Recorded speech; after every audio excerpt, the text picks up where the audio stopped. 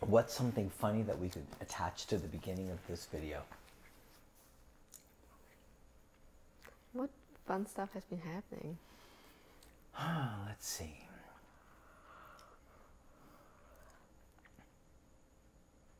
Yeah, that's about it. Okay, let's move on into the show. What do you say?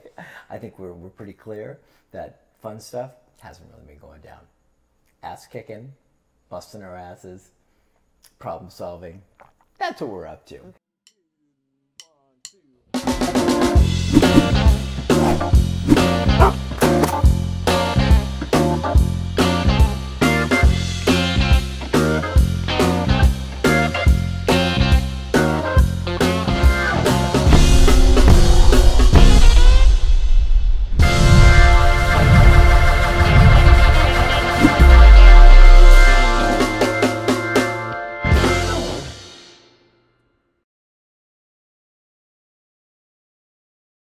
We're getting back on the horse, guys. Bear with us. Here comes Manny. Manny, you coming in to join us? Manado! Come on. Anyways, okay. So let me just jump into a couple real quick things. Manny, you just come jump into some carpet and some sleeping. Hey, buddy boy. I don't think, can they see him? Yes. Yeah. Hi, man. He's all clean. Doesn't have his collar on. He's like, he's in the lap of luxury. You've been spoiling the crap out of him. That's not true. Just a little. Well, just as much as a little bit. Okay. Anyways, we're gonna try and jam through this. We've got a lot more questions than usual because there were a shit ton of questions. So I'm gonna really try and jam through it. New collars and leashes. If you saw the post, if you didn't, go find it. We've got, I was gonna say paracord, but it's not. We've got biothane leashes. Almost finished. We've got a black version right now that is kind of our prototype. It's looking super cool. It's got all the same gadgets and safety features that our other safety leashes, our TGD Ultimate leashes, have on them, but just a different texture. Some folks prefer it, easy to clean. So we got the biothane happening, and colors will be coming down the line. You know, I'm sure we'll probably duplicate the same colors we've got, and maybe also like purple and green have been highly requested. Yep. But I mean, at least we got to get the foundational foundational colors happening. The foundation. Yes, please. And then, do you want to talk to them at all about the? I don't even want to call them martingale collars because they're really not. Martingale collars are a very specific thing, and our collars are something different. I guess martingales are mainly about having, so you know, like how choke chains go all the way. So martingales basically have a stop at some point. So I guess that's like the mechanics of a martingale, that they don't and go it comes from 2 points rather than a choke chain coming from through a loop and 1 point. Yes. Right. Yeah. Right. Like a slip lead would, but it's still as quick as a slip lead would be, or a dominant dog, or even a choke chain, where your classic martingales with the big loop overhead are not very quick because they get like hindered. Like, let's say most of the time they roll down the neck because if they're not fitted properly, or because the ring is too heavy, then it just like slides. Then if you want to deliver a correction or anything like that for whatever reason you need at that moment, instead of going to the side or from the top where your leash would be, if you walk or do something, it takes time to move it around and then actually deliver something. Right. So those are nicely fitted at the top, where the strap comes out from the side, and it's like a slip lead mechanism because it stays right in that spot, basically. But it has a stop like a martingale. Right. And it easily contracts, but also easily relaxes and goes back to its original position.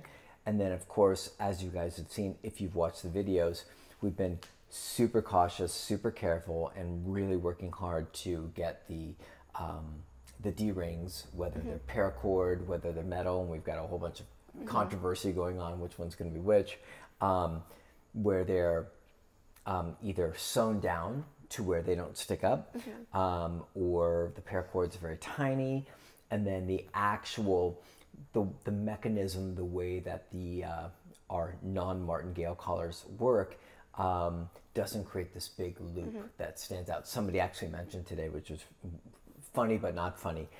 They were talking about with martingale collars how it droops down, and their dog would take it and then bite it and chew it and then like devour it, except for the metal pieces. Yeah. So, and then we have the questions about, do we do over the head and no buckles? A lot of folks want that.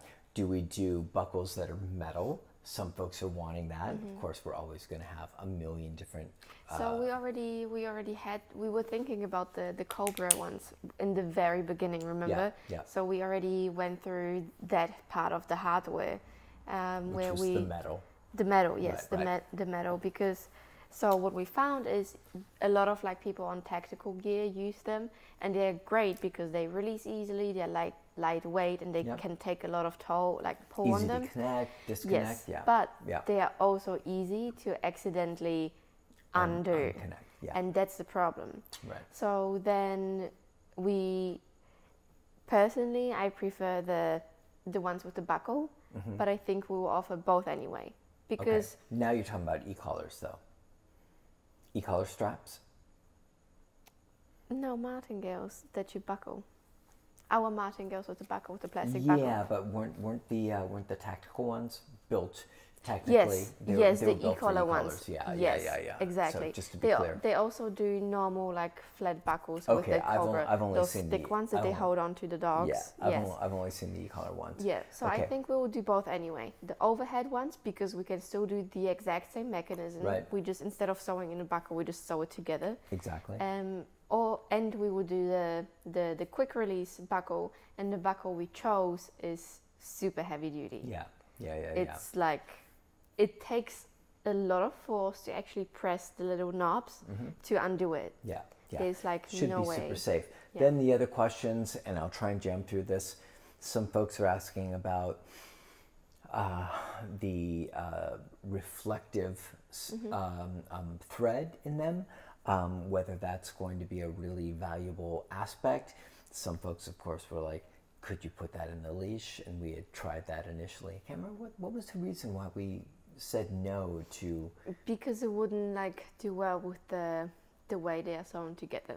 It wasn't as sturdy, if I remember right, something like that. Something right? about the stitching that just made it like not work quite well. Okay. And just wouldn't look quite right, because the fabric that we use, we couldn't find nylon in those colors in that kind of like sturdiness, heavy duty like leash nylon with it already in it. Yeah. And to sew it in, it just started looking funky.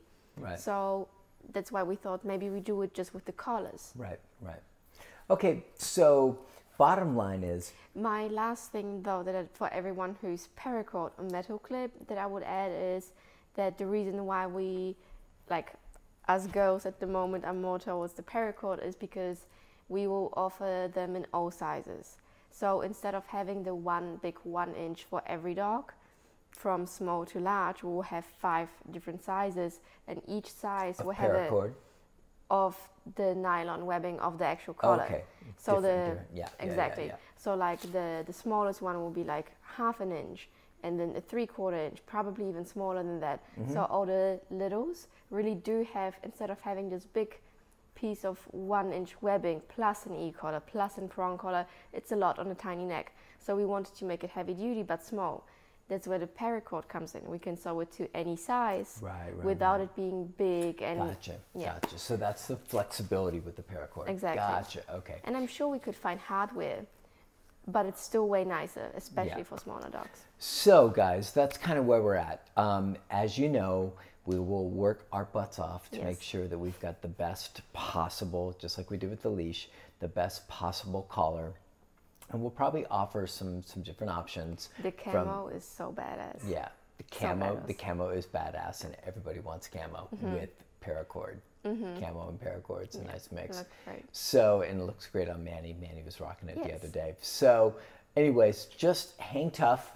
There will be matching collars to go with your leashes, and how exactly they will be put together.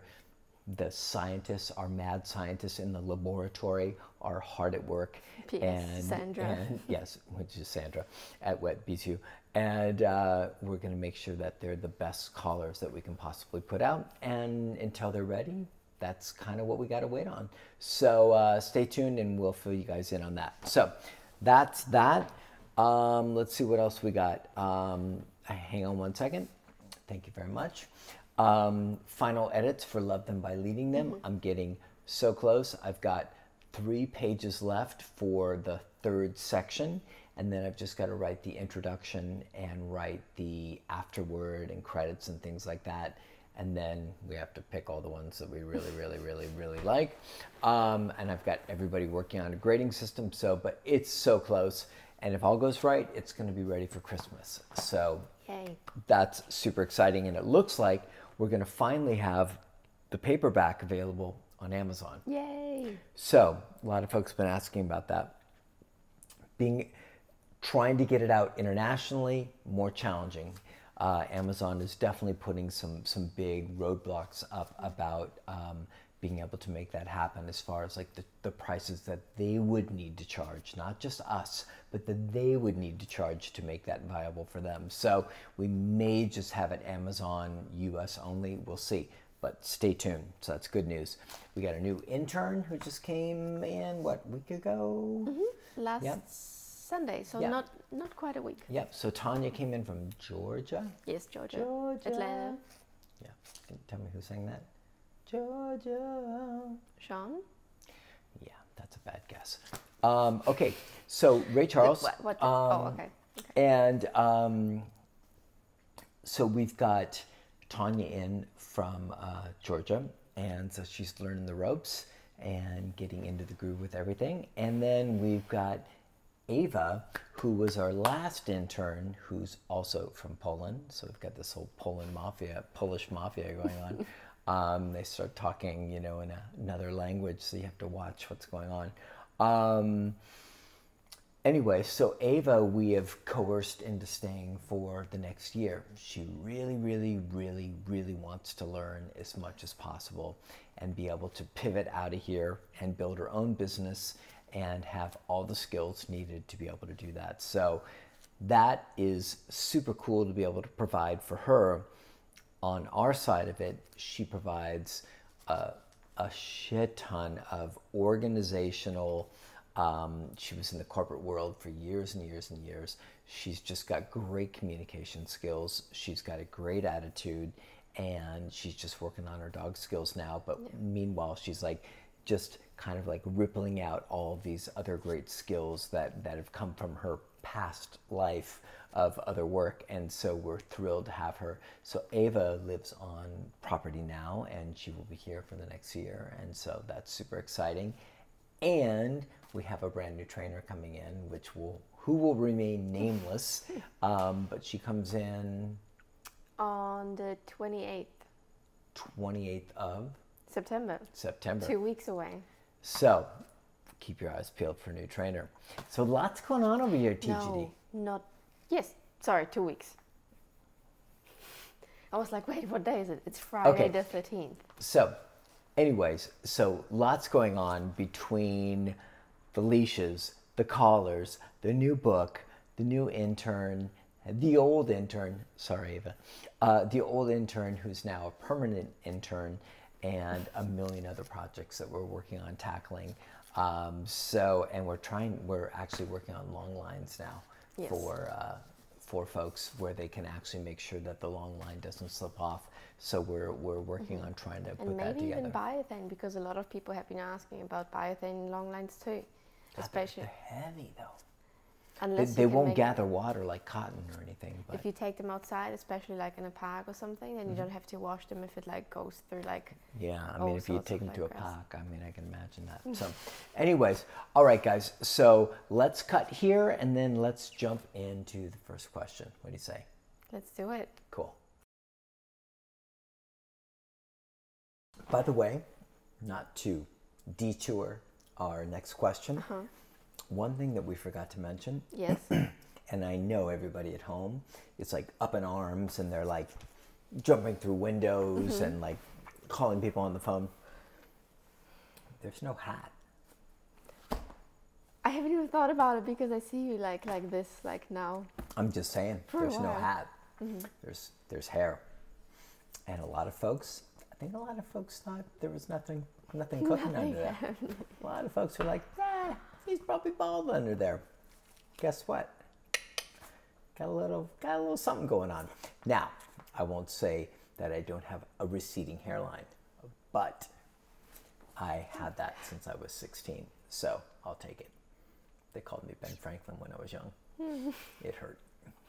But at least he was a smart, funny, witty man with a gigantic forehead. And you still got a lot of hair. I'm hanging in there. And it's so soft. Well, great. And I'm sure everybody is super happy to know that. Let's move on to the first. It looks soft too. Well, that's part of what I've worked on. Exactly. So can we jump into the first question? Sure, why not? First question is, how do you grow your hair this fast? Okay, no, seriously though. The first question is from Champ1022 on Instagram. Yep. How do I reintroduce my boyfriend to my aggressive pit bull? We were successful as my dog started eating treats from his hand a few months ago, but then when my boyfriend got comfortable and stood up to walk around after a few months of getting acquainted with my boyfriend, he bit him. That's when I started the prong collar and the Good Dog Foundation training. I am currently working on his state of mind and want to know when would be a good time to allow him in the same space again. Please advise, Sean. Okay, this is a tough one. So I've got a lot of notes for this episode, and partially because my brain is a porous thing that cannot recall anything. The other part is that these are really important questions, and I want to make sure I nail them down as best I can. So, first and foremost, you have to absolutely. Does the light just blink? It does that sometimes. All right, we've got a little bit of a technical thing going on with our light back there. I just was like, is that just me having like a light flash? Okay, so first and foremost, you have to change your relationship, like comprehensively. People that are trying to get dogs that are possessive or guarding them to like other people simply by means of having the other person give them food or interact in a positive way, you're not going to get what you want to get. You're not going to get where you want to go. So without the relationship shift, you're effed, to be perfectly frank, because what's going to happen is your dog's just going to stay in this pattern of like, this is my owner, you stay away, meaning boyfriend, and at some points maybe I'll tolerate you, some points maybe you're okay, some points maybe I'll take some food from you, and at some points when you move a certain way, I'm going to nail you. So when a dog is in a really great space with the owner, and the dog is respectful of the owner, and the dog is respectful of the rules, and the dog is respectful of what happens when they break the rules, they tend not to break the rules very much, and they tend to inhibit even behaviors that they would like to act on. And so without your relationship shifting, you're toast. So I'm glad that you got our prong collar, I think she got prong collar foundation video. Yeah. It will give you some very strong foundational tools of how to actually control your dog using good tools. But it will also, if you dive really deep into it, it will, through the PDF, give you a lot of information about relationship dynamics and about what you need to do to change the way your dog sees you, sees your home, and then sees whoever comes into your home. So that's critical. You need to analyze your affection, analyze how much access your dog has to you. So do you just give your dog tons of affection? Is your dog allowed to just come up into your space, jump on your lap, anything like that? Those are all bad messages. Those are all messages that tell your dog everything's up for grabs, including you. And if there's something I don't like, you damn tootin', I'm going after it. And I'm going to backtrack one because I missed one, which is basically, this is like the statement, and it's your house, it's your rules, and it's your guests. You have to think like that. You have to stop thinking like it's my house that I share with my dog, and we're trying to kind of navigate it. Yeah. Bullshit. It's your house. It's your rules, and it's your guests. Your dog is your dog. There is a hierarchy. People don't want to acknowledge it. There's a hierarchy. Human here, dog here. Listen to what the fuck I have to say. Don't mess up. Don't bite anybody. Don't misbehave. And we'll have a great time, and we'll have a big life. So super critical. So once again, analyze the affection. If you're giving tons of unearned affection, it's #1 cause for possessive, protective behavior. Access to your personal space. Once again, I'd say the #2 cause for possessive protection behavior, protective behavior, things like that. And then like furniture and things like that. And can your dog just get on any piece of furniture it wants? Can your dog just jump on the chair or on the couch or anywhere or on your lap? And do you pet it and reward it and all that stuff? Like, you have to think about every single thing that's going on being a message to your dog that is giving your dog either a green light or a red light. All the affection, all the access, all the allowing, all the non-accountability is a green light. All of the opposite is a red light. And that's what will keep your dog in a safer spot. Now, having the tools, prong collar, teaching place, teaching all the stuff that's on that video or in that video, and then holding your dog accountable will absolutely help you. But there is no like secret space where I can tell you, okay, it's time for you to be able to reintroduce your boyfriend. You know when it's time to reintroduce your boyfriend? When you're kicking ass. When your dog believes you. When your dog buys in. When your dog stops acting like an asshole. When your dog stops taking initiative to go after people. That's when it might be time to actually bring people in and then start having your dog not engage, not take food, not interact, but exist in place across the room on a prong and leash. Don't fucking move. That's where you stay. My boyfriend and me, we're over here. You're over there. I love you, but there's no confusion. Humans here, dogs here.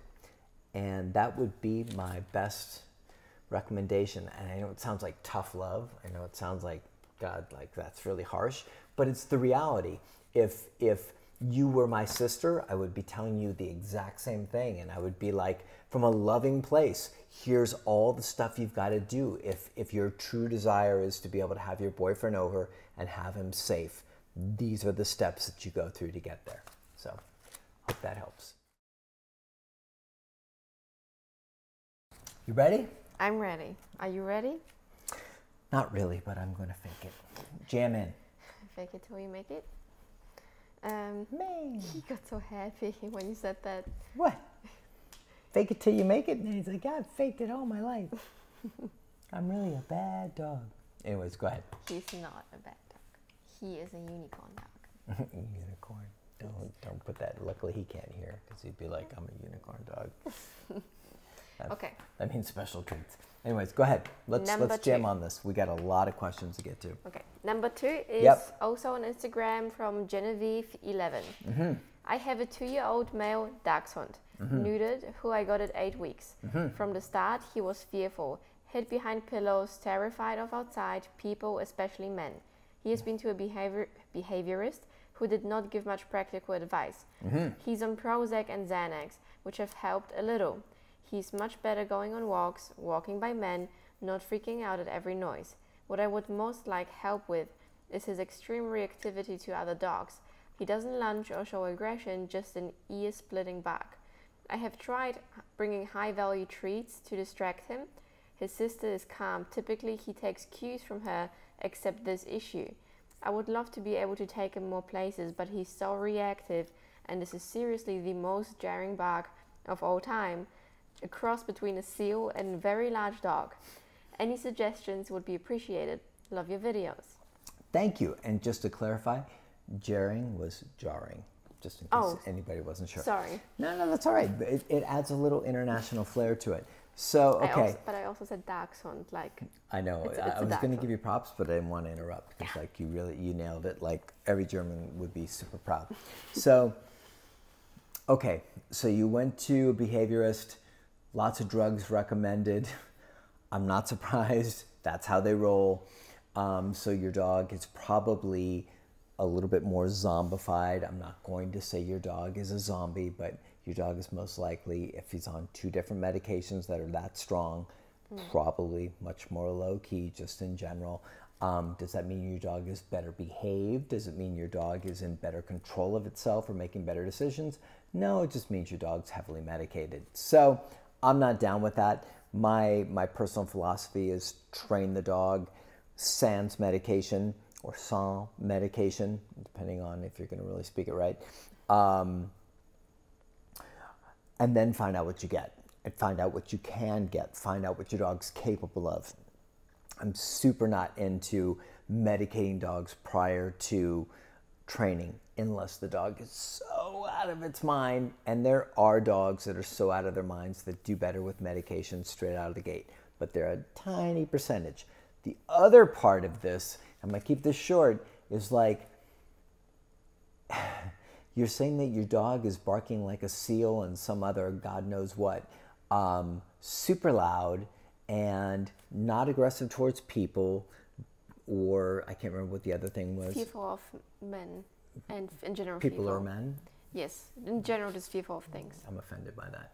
Okay. Anyways, men are people. So sorry, there's been a lot of like gender conversations. Anyways, rewarding your dog, which is what you're doing, by giving food when your dog, especially if you're doing high value treats or anything like that, or any food at all, when your dog is barking, positive reinforcement works like this. Let me keep it super simple, and I'm not being condescending. For anybody listening, it reinforces whatever behavior that is being given food or being given praise or being given a toy. It increases the behavior. It does not decrease the behavior. Even though the concept is we're going to give you food and you're going to like that guy, or you're going to like that dog, you're going to like that squirrel, or you're going to feel good about this. That's not what happens. What ends up happening is you reinforce it. You make it stronger. You're rewarding it. So let's get off the food, get rid of it, toss it out. If it's good, nibble on it yourself, but do not feed it to your dog. Put your dog on some good tools. Put your dog at least on a prong collar, and correct your effing dog for acting like a jackass around other dogs. Like that barking, do you think your dog can not do it? Abso-freaking-lutely. Is your dog not doing it because there's no real consequence except that maybe I get fed some extra delightful stuff? Exactly. That's exactly what's going on. So let's get off the food. Let's get on to some kind of consequence that's actually valuable that would cause your dog to actually make better choices in the future. And that's all I have to say about that. Okay. You make me want to laugh, and then I can't enjoy it because I'm trying so hard to just like not. I'm sorry. I'm a terrible person, but it's because I'm not a human. Anything. I'm a man. You're the opposite of that. Okay. And I mean mean. I don't mean opposite of men. Okay, let's rock. Okay, question number 3 is also on Instagram from High Fives for Canines. Hey Sean, looking forward to this new video. Me too. My question pertains to business. Is it pertains? Yeah. Yeah, okay. Now I'm slightly You could unsure. call it plantains too, but that would be something to eat. My question pertains to business. As a business owner, dog trainer, you know success of the dog is highly related to the determination of work put in by our clientele. So do you have any advice on the best ways to screen or attract better, more dedicated clients? Great question. And I've been posting about this for the last 2.5 weeks on Instagram stories, talking specifically about this, which is creating a brand, creating content, using transparency, using all of these different mechanisms to leverage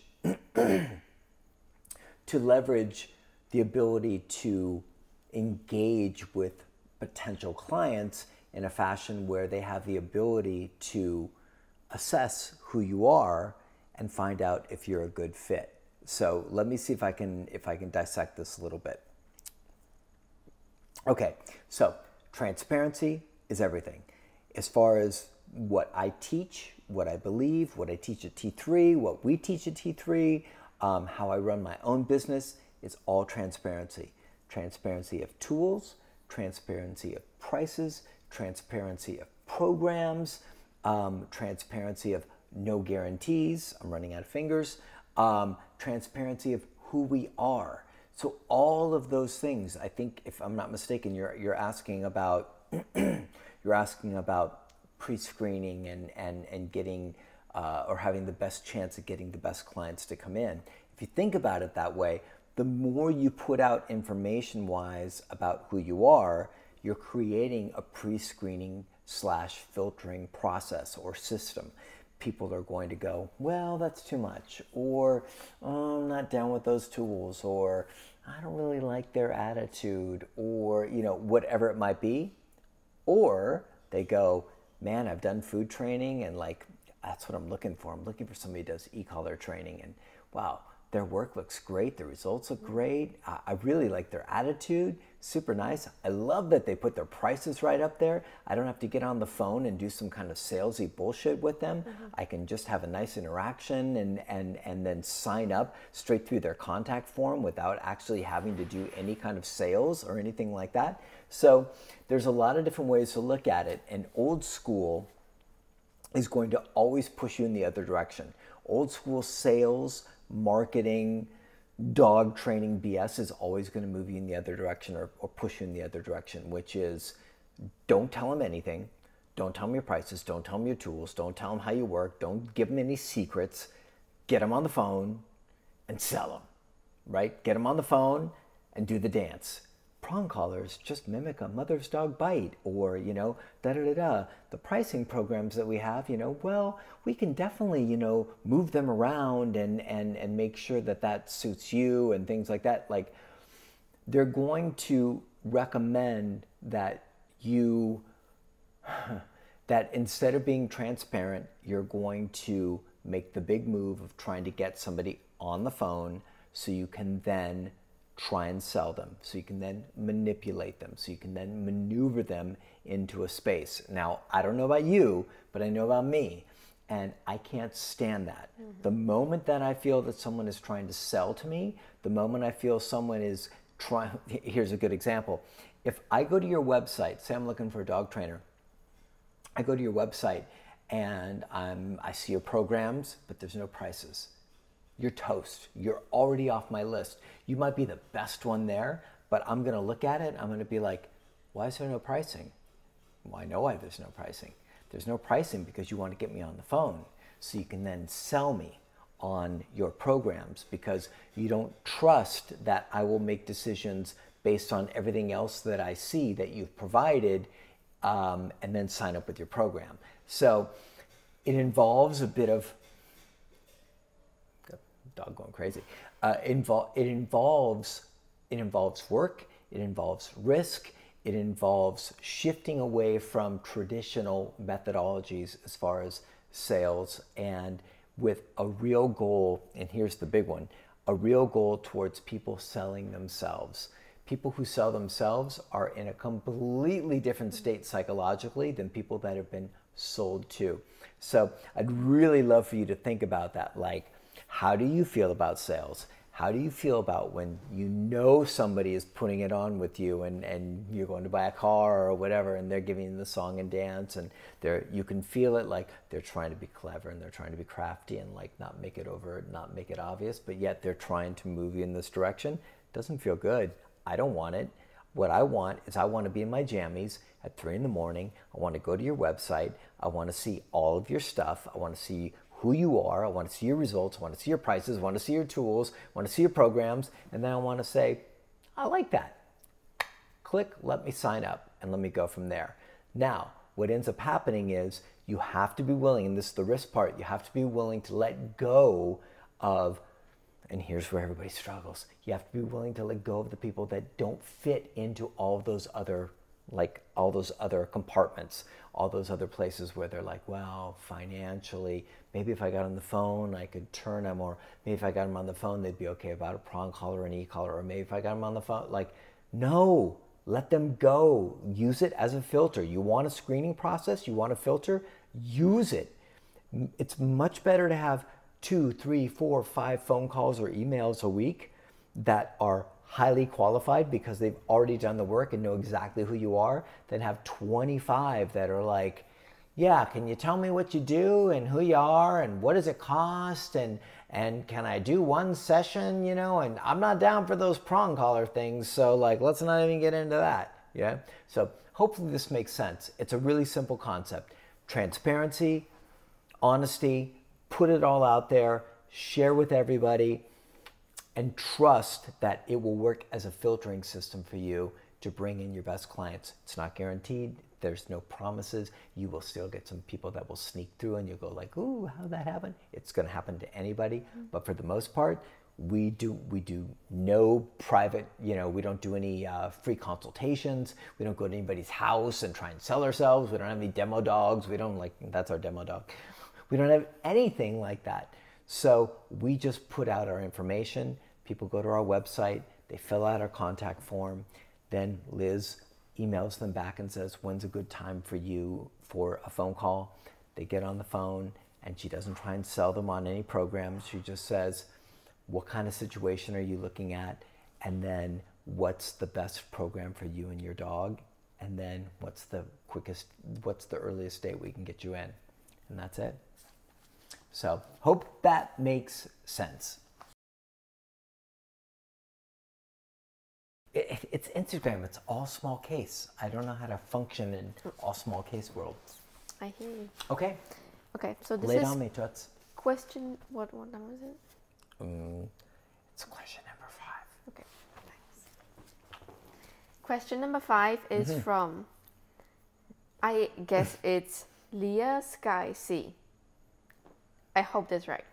And the question is, any tips for international traveling, especially for long trips across oceans? There are so many horrible and tragic traveling stories that anything to ease the trip, and perhaps any carriers or companies with a good reputation would be great. How to prepare dogs traveling in crates that need to transfer flights?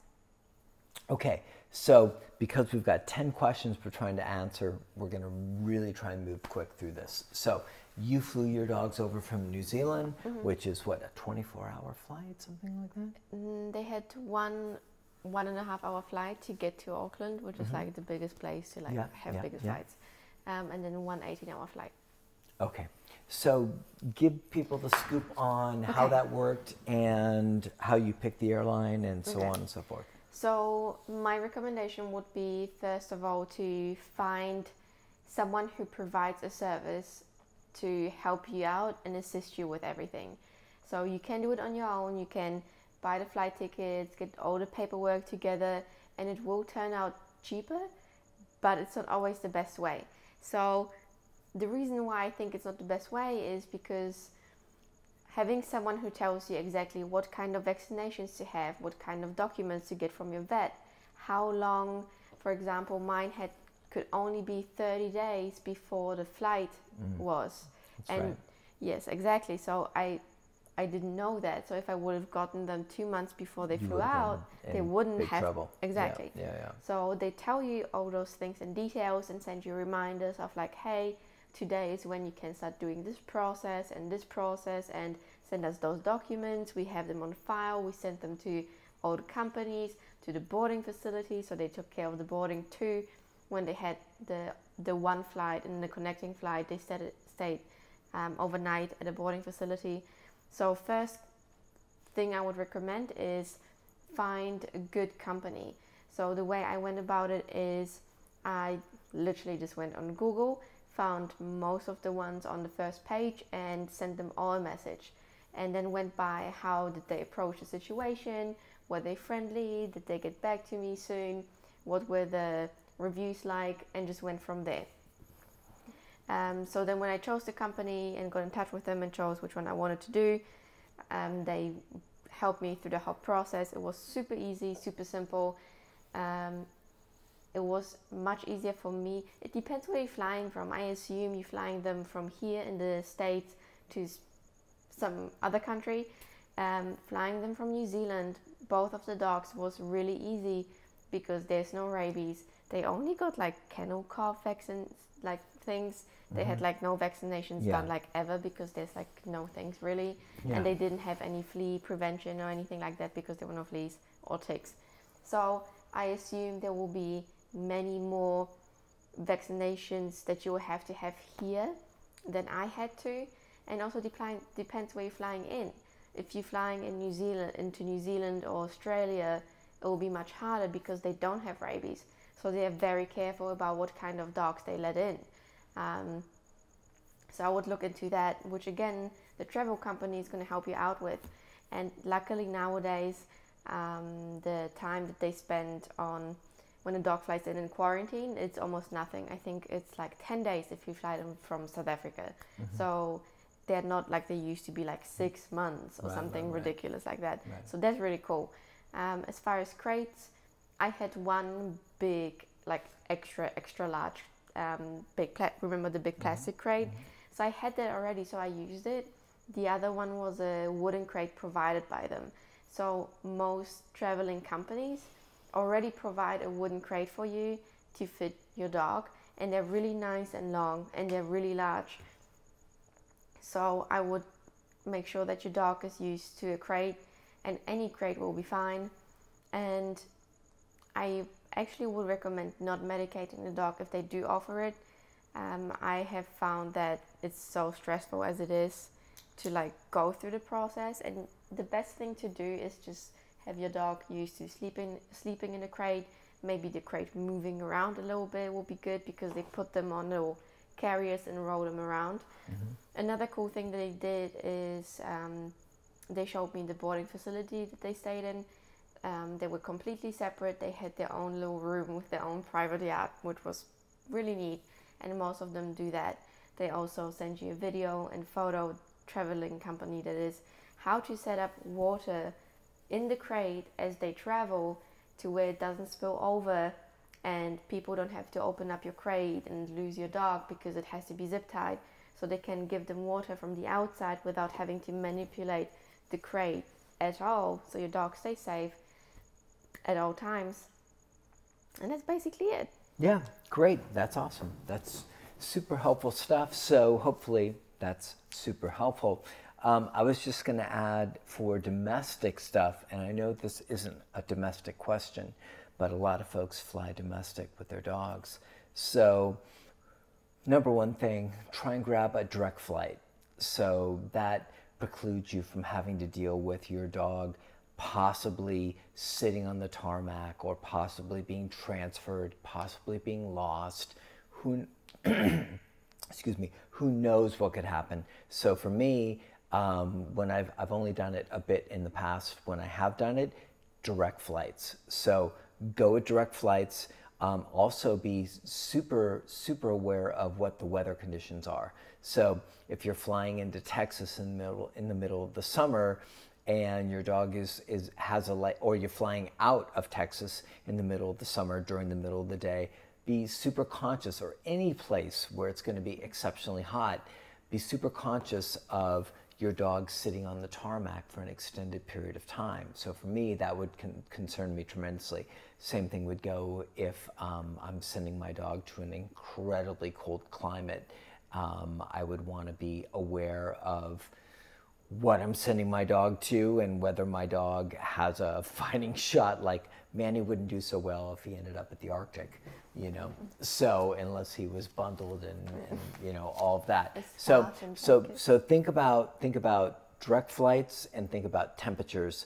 Those are a couple really good easy things, or a couple very easy things to try and avoid disasters with. And then, as Marta said, both for international but for domestic, do your research and find out who's the best carrier for that, because there are differences in carriers. And like forums, Facebook groups for traveling with pets, there's so many, and so many people have so many valuable tips that I wouldn't have thought of myself either. So jump in and check them out. Cool. Cool? Awesome. Cool. Okay. Are you ready for question number 6? Either that or I'm ready for nappy time. Okay. So let's do the question. Let's see how we do. Okay. Question number 6 is also from Instagram, from Bohemian Soul 26. Bohemian Soul. My dog heals very well on her prong collar, but on her flat collar, she doesn't follow cues as well. How do I help her correct this?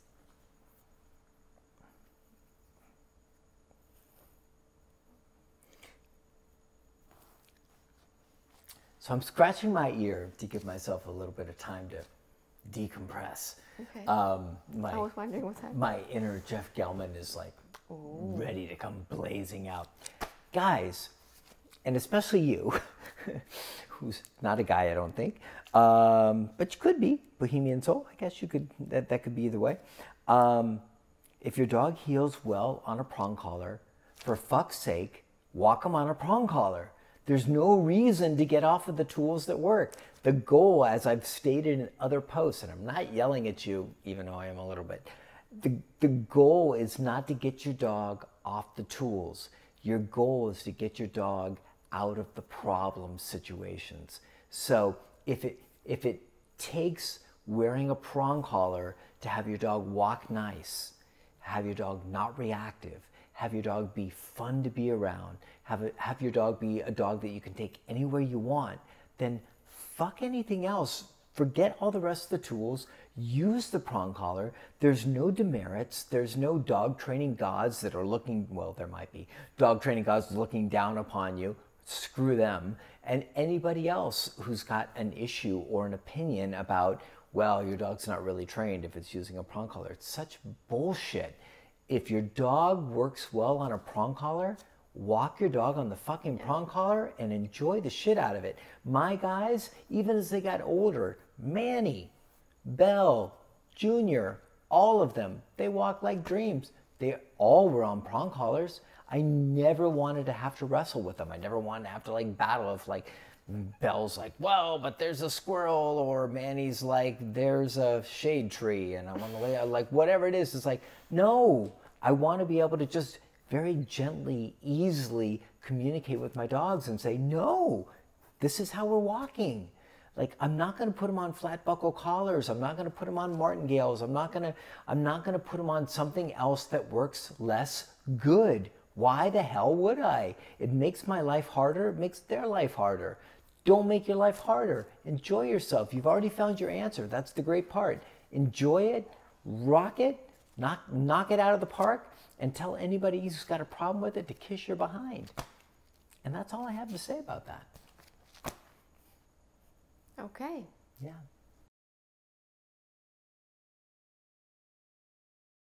Let's rock. Get off of TikTok and let's rock. Okay. Question number 7. Why am I struggling? See, usually I have my printed out version. I know. It's so much easier for me. Right? Yeah. But it's okay. Life's throwing you some curveballs. Okay, you're helping me out. Teamwork. Question number... Teamwork. Teamwork. Question number 9. I'm waiting for my teamwork. Yeah.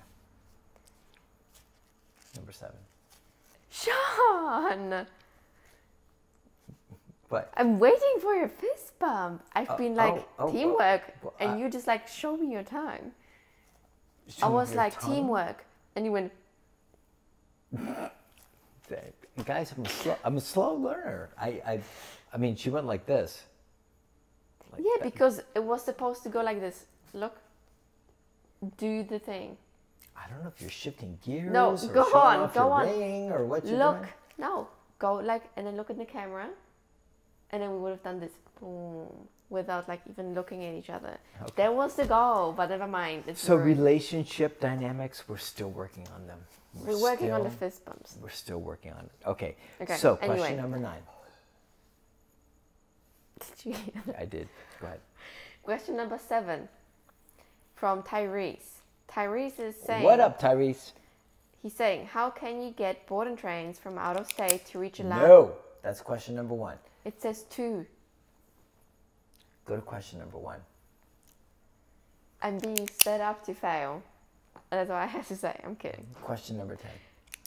Question number 1 is also still from Tyrese. Yes. What up, Tyrese? Okay. Yes. I'm sorry. Okay. What should a solid training plan have for board and trained dogs? How do you structure yours? Tyrese, these are deep, deep secrets that share. cannot be revealed to any other dog trainers. We could reveal them, but of course, as you know, we would have to then kill you. Okay, question number 8. No. To give you a quick little rundown, I know you already know what you're doing, but it's kind of a cool thing to compare notes with other dog trainers and see what they're going after. First thing I'd say is really make a determination about your demo, your demographic, your environment. What are people looking for in your actual environment? Because I have dog trainer friends that live like out in the middle of nowhere, and I mean like in the tundra. And those clients are looking for very different things than, say, our clients here in LA or in New Orleans, who are in tight confines of the city that are looking like, I got to be able to get my crazy dog to walk down the sidewalk without like lunging at cats, dogs, people, so on and so forth. Then you'll have people that live, like I said, out in the tundra or some variation of that, and that's not even a consideration for them. They just want their dog to be able to recall back to them, hold a downstay, maybe place for inside the house. So anyways, I know that if I'm not mistaken, you're a city dweller, so you are probably more in alignment with what I'm sharing, but it's still a really good thing to think about. Like, I hate using the term because it sounds like so like not dog centric, but what product do you want to deliver? What product do you want to give to the marketplace? And for me, the product that I want to deliver are dogs that live very, very, very similarly to my dogs. I don't ask a ton from them. I ask them to walk nicely, to come when I call them, to stay on place, to not jump on people, to not be jackasses. It's not this like high level of obedience, but and I want them to be able to be calm, and I don't want them in an anticipatory mode as far as like food and rewards constantly. I can't stand that. So I don't want my dog, like if you could see Manny right now, he's just laying here snoozing. I don't want him laying here like this. You gonna feed me? You gonna give me a command? Is it time? Right? And I'm exaggerating, being dramatic, but it's something that, as far as what I want to deliver to the marketplace, is in alignment with how I want to live with dogs. So that's my first choice. And that dictates everything I do, which means simplicity. I remove everything that doesn't need to be in our program, because owners don't need unnecessary information. It's already challenging for them. It's already difficult for them. They already struggle. So anything you can strip away to make their life easier makes you a hero. So that all said, I'll jump into just the basics of what we do. We offer e-collar heel. Every dog that comes through our program is on a prong and an e-collar, and I think you know that. And we do e-collar heel with the prong as a backup. Every dog learns sit. First they learn it, if they're puppies, they learn it with food luring, and then on to prong collar, and then on to e-collar, overlaying it. Same thing goes for down, same thing goes for place, same thing goes for recall, same thing goes for crate, waiting for food, thresholds, out. So we work every dog, like we always say, every dog is going to go through this basic blueprint. Every dog's going to learn sit, down, place, recall, heel, out, waiting for food, crate. Every dog's going to learn it.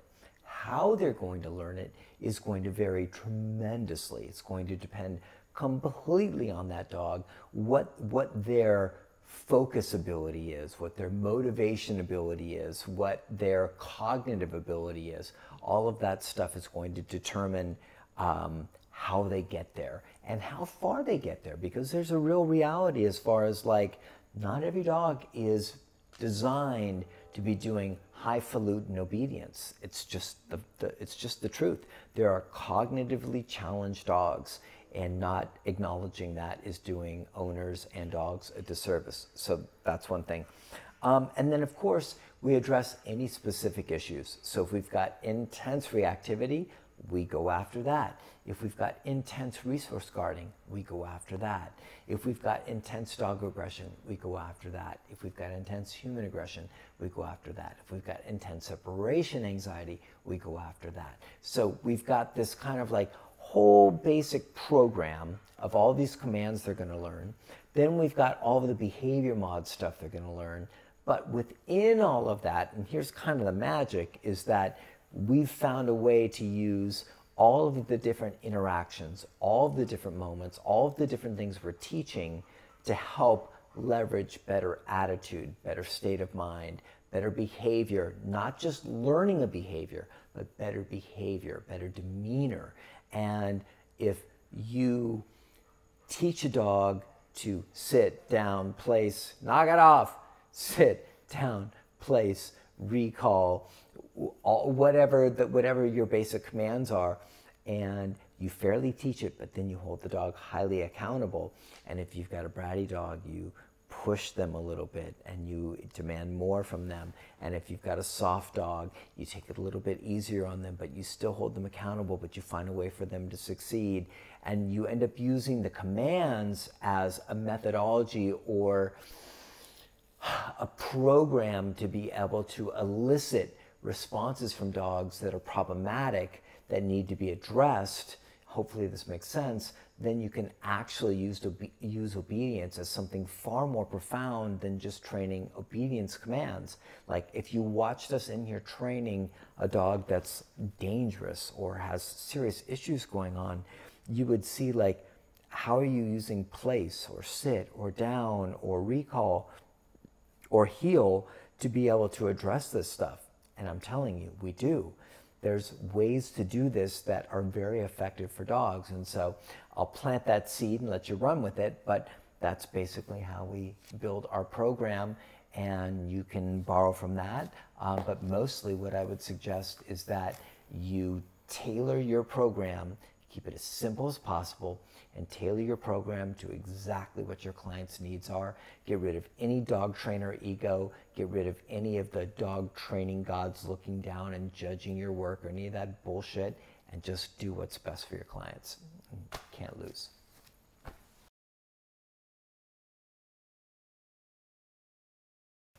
Okay. You ready to rock? Number 8. I remembered myself.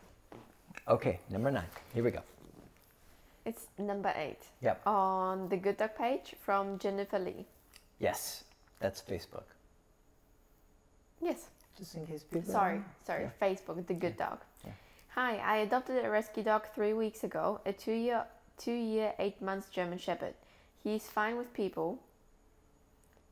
Problem, whenever he sees other dogs far away on the street, he paws, whines, lunges, and sometimes barks. Is he excited, reactive, or dog aggressive? I hate when they bark. What can I do to train him to cope with this issue? Appreciate your advice. That's the question. Can you read that one more time? I'm sorry. Sure. Hi, I adopted a rescue dog 3 weeks ago, a 2 years and 8 months old German Shepherd. He's fine with people. The problem is, whenever he sees other dogs far away on the street, he paws, whines, lunges, and sometimes barks. Is he excited, reactive, or dog aggressive? What can I do to train him to cope with this issue? Appreciate your advice. Okay. Jennifer Lee. I'm not sure which way to pronounce your name, but forgive me. Okay, so you've got a newly adopted GSD. Congratulations. They can be fantastic dogs. They can also be noisy pains in the asses. So prepare yourself. First thing, you had a couple questions where you're like, Is he excited? Is he reactive? I could be wrong. Is he aggressive? None of those matter. So let's remove the questions that get in the way of finding the answers. Because a lot of people, if you go to a dog behaviorist or you go to some fancy pants dog trainer who wants to elevate their ego rather than tell you the truth, will dive into this and be like, wow, let's figure out, because it's really a different thing. I mean, if he's dog aggressive, then we've got a very different situation on our hands. And if he's just dog reactive, it's all a bunch of bullshit. Stop thinking about that. Stop processing, stop focusing, stop working on that. It's so simple. Here's what you got. You've got a German Shepherd who's misbehaving. Nobody knows why, unless you are able to call up like Elon Musk and see if he's got some kind of like little like brain, like little thing that he can snap onto a dog's head and get the information and retrieve it from him. And the dog's like, I'm dog aggressive. And unless you can get that, we just don't know. That's a really bad joke. But the fact of the matter is, you just have to move ahead. So when we get dogs in, we don't think about like, oh wow, is he reactive? Is he dog aggressive? Like, yes, we will check the dogs around certain things because that's what owners are looking for. They're looking for deeper information on that stuff. But the fact of the matter is, how we're going to work them through the program is really, it's no different. A dog that's misbehaving on a walk, which is your primary concern, it doesn't matter if he's excited, if he's reactive, or if he's aggressive. What matters is that you know how to control him, that you know how to train him, that you know how to manage him, that you know how to get his best. That's it. Keep it super, super simple, super clear. Don't let any of this other monkey business, waylay you or mislead you or drive you nuts. Just keep it simple. So if you want help with it, you can go to my page, www.thegooddog.net, and you can look up our do-it-yourself videos, which show you how to do prong collar training as well as e-collar training. But you could start with just prong collar training, fit the prong collar right to your shepherd, and learn how to actually get your shepherd to walk in a nice heel first, not around distractions, not around dogs, not around anything that might provoke him. Get that rock solid. And then slowly start to move out into situations that are more challenging. And what you do is, once you've got this heel and your dog knows how to calmly walk by your side, and then you see a trigger and your dog looks at it and starts to load, you say no, and you give your dog a nice firm pop on the leash, letting your dog know that choice is unwanted. It's simple. Now, it doesn't matter if that choice is, I'm excited. It doesn't matter if that choice is, I'm reactive.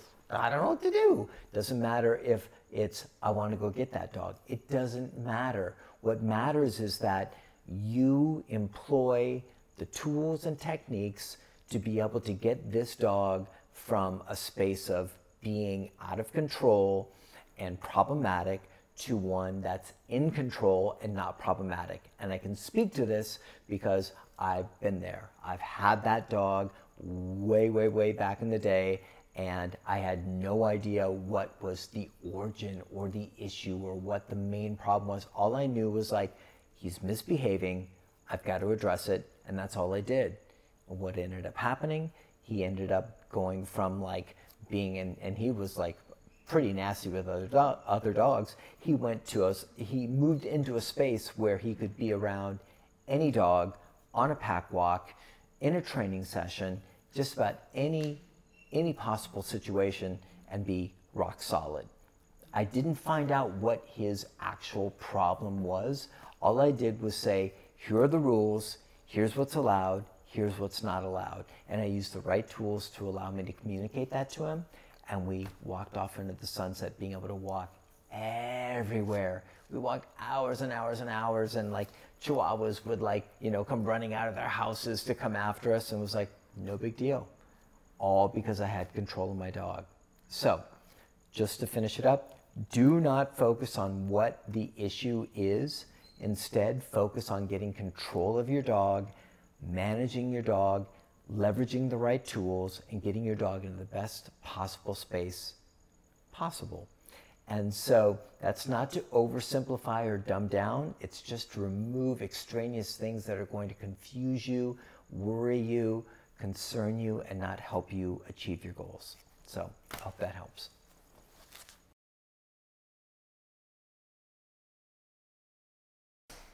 Bless you. Minnie. Minnie sneeze. Minnie can sneeze on command. Okay. Okay, question number 9 is from Vi Nick. Or V Nick? I'm not sure, to be perfectly frank. But it's a cool name for Facebook. Yeah. And a big fan, always on our page, so thanks for all the input. Appreciate it.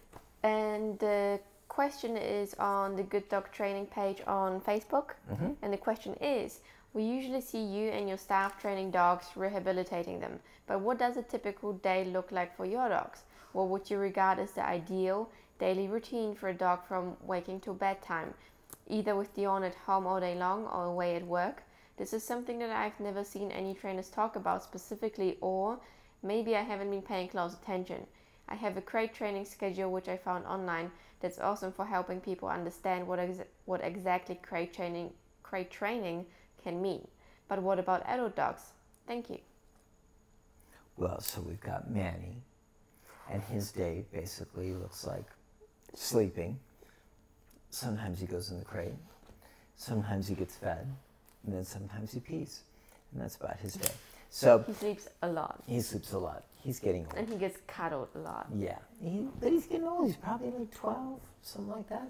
So anyways, maybe. What we're going to do is I'm going to have Marta share what life looks like in New Orleans with our 3 dogs there, which entails her going to school, her dealing with our dogs, her having a life, and also training other dogs and doing sessions and working with clients and homework and everything else. So I think you're a good candidate to try and explain this stuff. So pressure is on. Okay.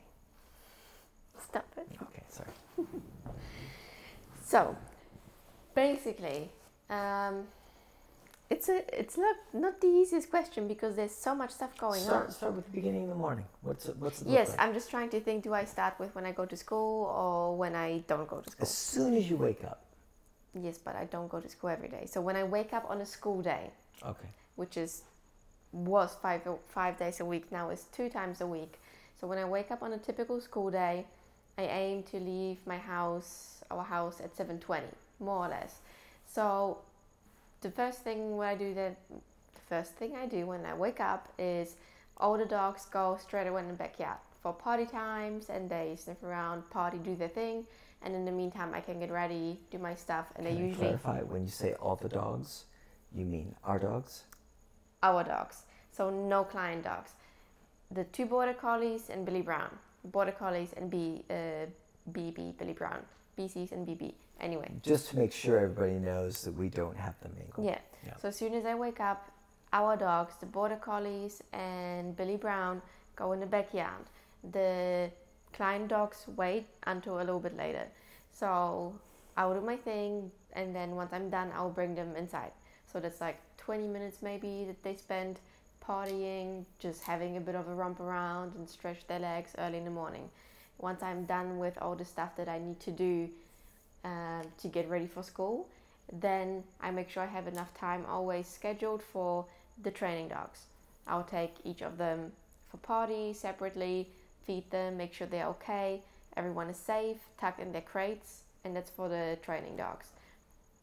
Then before I leave, I'll make sure that Billy Brown, because she's the youngest one and she still sometimes struggles with like stuff like potty training, she's very happy, a very excited and energetic dog, so she stays in the crate while I'm gone, and the 2 border collies are out in the house doing their thing, mostly sleeping in bed. And the dogs that we have for training are always separate from our dogs.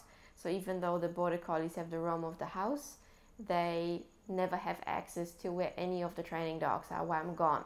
So I know that even though I'm gone, nothing bad can happen. Right. Then when I come back, the Border Collies and Billy Brown go outside for parties. And then once they're back inside, Billy Brown goes in the crate, and then the training dogs come out. And then typically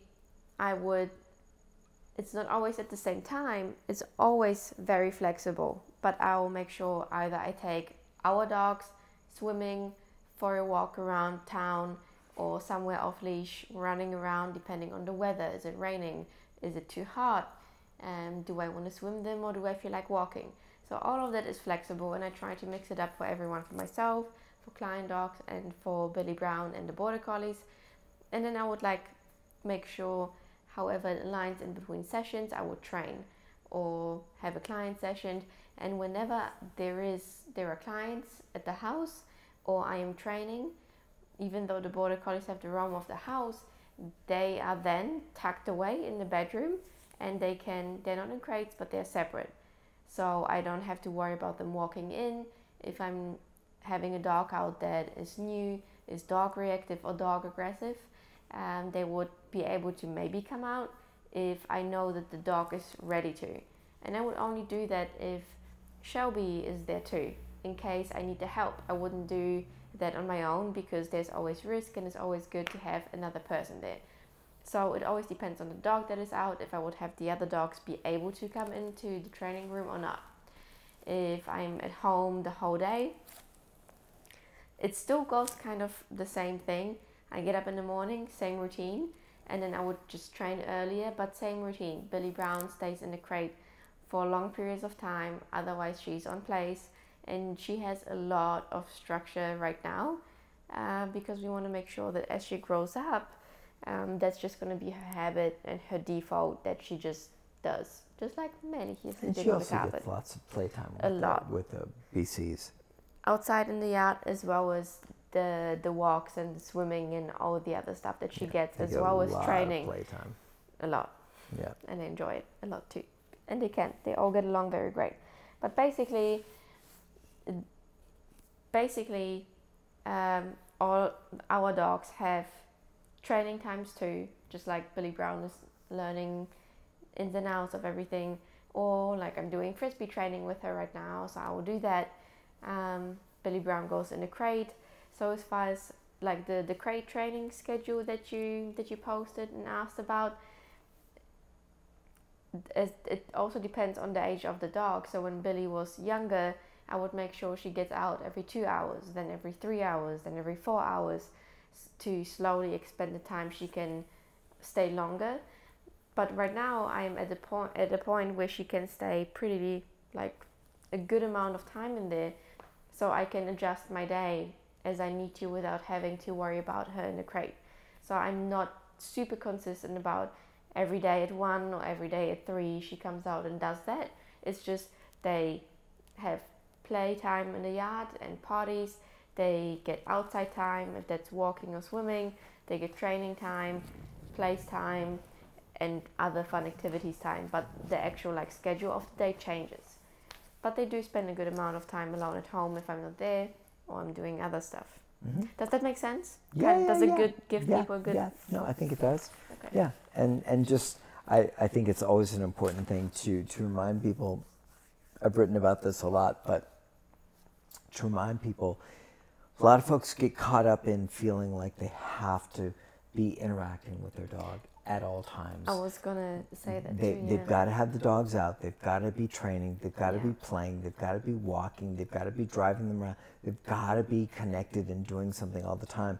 And the fact of the matter is that it's great for both you and your dog or dogs to have separate time, to have downtime. It's really good for you to have time away from your dogs so you can just decompress, relax, not be on that, like, I don't want to say stress level, but it is a stress level. You know, having your dogs out has a certain amount of, I have to be aware, I have to be conscious, I have to be cognizant of what's going on, and that keeps you on a little bit of like an edge.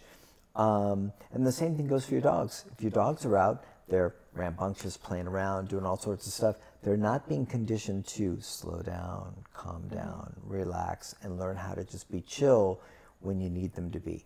So I'd love to encourage, on top of what everybody, on top of what Marta just said, I'd love to encourage everybody to give themselves permission to put their dogs away, let their dogs have quiet downtime, which is incredibly healthy for them, mentally and physically, and also the same for you. So everybody benefits. Get out of the guilt mode, get out of the guilt trip, get out of the place where you've got to be consciously interacting with your dogs, and get into a space where it's balanced and healthy, and then you guys can actually really enjoy each other, because it's like, cool, I just did a bunch of stuff I needed to do. Now I can take you out and we can go for a run at the park. Awesome. And it's like our time together. And I just think people get lost with that and get locked into it. I was going to mention that too, when you said that, because at some point I was so obsessed with taking them out that I would get major anxiety coming home from school because I have to get them out and I have to do those things. And the anxiety would come from because I didn't feel like it. Because I wanted to, like, after having to spend the whole day, you know, processing, making sure that I, like, got all the information and learning.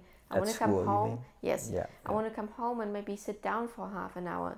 But then I would feel the pressure of, like, they need a bike ride. Then I'm going to take them swimming. And then when it's cool enough, I'm going to take them to a park. And then I was so just like, no. And they didn't go out for a solid month. Probably longer. At least all of July, I haven't taken them anywhere. It was yard time, maybe 3-4 times a day, just like out on your own, and that's it, because it was too much. And now I actually enjoy taking them out because when I do it when I want to and if I feel like it. So now you're in balance. Yes. And that's really what I'm happy you shared that, because I think a lot of people get caught up in that. And so guys, it doesn't make you enjoy your dogs anymore. I've done the same thing, but way back in the day. And it doesn't make you enjoy your dogs more. It makes you resent your dogs often, and it makes you annoyed with yourself and what you're not accomplishing. So do both of yourselves a favor. Put your dogs away, let them have downtime, and let yourself have downtime. Human time. It's okay. It's healthy. It's good for you. Yeah. Cool.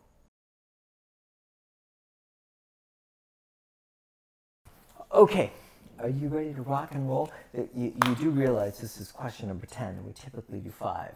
So this means we have not only kicked ass, and actually I think it's been a pretty good show, but we have made up for a lot of shows that we haven't been able to. We have, yes. You know, we promised we were going to do it once a week, and then we're like, this is never going to work.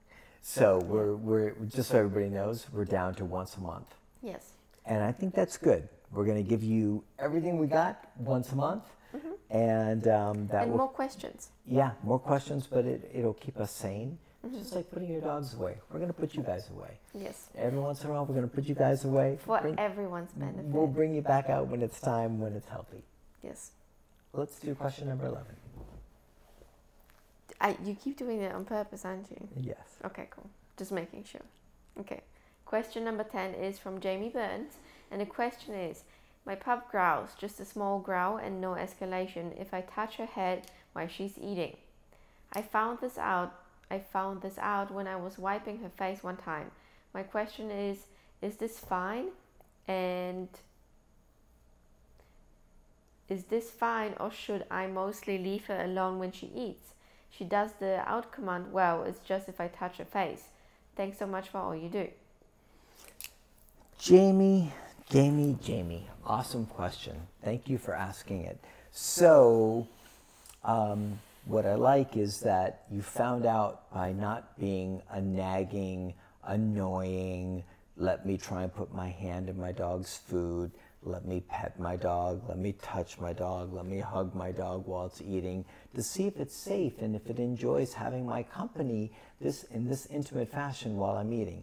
I love that you were actually probably doing something productive, which sounds like you were cleaning your dog's face, something like that. So points for you. To answer your question, the fact that your dog, she said her dog growls when she does that, right? Yes. Yeah, right. So the fact that your dog growls when you're touching its face when it's eating is very normal. And are there dogs that wouldn't do it? Yes. Are there a lot of dogs that would do it? Yes. The whole thing is touching, petting, crowding, putting your hand in the bowl, anything that you're doing that you're like messing, harassing your dog while it's eating, and I know that's not your intention, but this is for you and for everybody else, that's harassing your dog while they're eating has a high likelihood of creating resentment, tension, friction, and even resource guarding. Mm-hmm. Think about that. Like, you go from a dog who doesn't have resource guarding issues, and then you keep like, well, they should be okay with this, and they should be okay with this. Once again, not you, but just in general. They should be okay with this, they should be okay with this, they should be okay with this. And what ends up happening is the dog's like, man, can't you just fucking leave me alone? I'm trying to eat. Why do you have to touch me? Why do you have to pet me? Why do you have to like, and every dog has a different level of sensitivity with that. Like, I could pet Manny while he eats and like, he probably doesn't know I'm there. So, but there's a lot of dogs that I would never, ever, ever do it with, because not only do they know you're there, but they're like, get the fuck away from me. I'm trying to eat. Now, when you have a dog that's starting to be proactively protective and possessive about things, you already said your dog's great without commands, so that's awesome. But when you have a dog that's like being proactively possessive and protective about things, then you have to start going after that. If you're not doing anything wrong, if you're not pressuring the dog and you're not being silly about it, but your dog is starting to like own the couch, own certain parts of the carpet, own certain parts of the kitchen, if you walk by them while they're eating and they growl, things like that, those things all need to be addressed. That's all super, let me find the right word. That is all super unacceptable. That is all terrible behavior. That said, when we're being, when we're being incredibly invasive about our interactions with dogs, then it moves into a different space. So I'd love for you and everybody else to kind of like differentiate. So here is stuff that's invasive: touching, petting, hand in the bowl, all this stuff, like kneeling right down next to them. Everybody wants to see, like, is my dog good with resource guarding? It's just a shitty thing to do, and it's has a very high likelihood of causing your dog to become more protective, more uncomfortable around food, and start to associate you with weird stuff around mealtime. And that's not a good thing, because once that association gets strong enough, your dog's like, I don't like you being here, and now I'm gonna growl, and maybe I'm gonna snap, and all that stuff. So you really wanna let that stuff go. Now, if you get into the proactive and letting it go, like, don't do it. And if you get into the proactive stuff, not you, but your dog, where your dog is actually guarding, actually going after you, actually warning for things that are totally benign, that you're not doing anything, then your dog needs to be corrected. Your dog needs to be, the out command on e-collar needs to be really, really, really clearly taught. And your dog needs to be set up in all those different contexts where they're guarding, possessing, growling, getting snarly, whatever, and out your dog away from that stuff and get rid of any of that guarding predisposition or guarding mentality or guarding attitude or guarding shittiness, and get it gone. And so those would be my two distinctions. So if you're creating it, stop creating it. Just let it go. If your dog's cool, aces. If you are on the receiving end of a possessive resource guarding dog, then go after it and start actively working on disassembling those behaviors and that mindset in order to get your dog into a healthy space to where everybody's safe. And that would be my answer for that. So I think that's it. Question number 10. So anything else we want to share? Any important facts, details? think we talked about all the important. We talked about my hair. That's the most important part. We talked about my hair. That's important. We covered a lot of information. Yes. The martingales, the new intern, Ava, the new secret trainer. Yeah, guys, wait till these collars hit though. These collars are going to be so great. Yeah. When you have matching collars and leashes, Yeah. ooh, it's going to be so cool. Anyways, we're going to get out of here, guys. It's super late. It's going on midnight, and it is time for us to wrap. Yes. So watching, and we will talk with you guys soon. See you later.